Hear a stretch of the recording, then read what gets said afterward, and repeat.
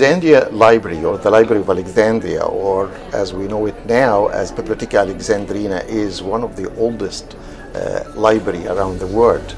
We started Library of Alexandria as an old one 300 years before Christ, so it lasts for another 300 after the born of Jesus.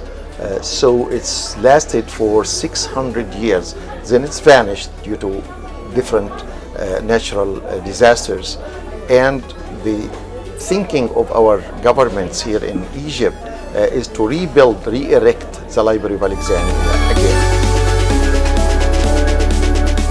The library, as I mentioned, it's not a library, but it's an academia by its way. We have several scientific and art centers operating from Bibliotheca Alexandrina, serving not only the people of Egypt, but also the people of other African countries in our continents.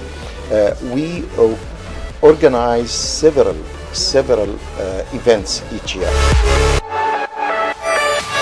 It's nothing left from the original library, of course. If you think about the type even of book that used to be inside the library, actually it was like rolls. They rolled them and handwriting. We have, of course, very rare and very ancient book in the library, maybe 1,000 or 1,015 handwriting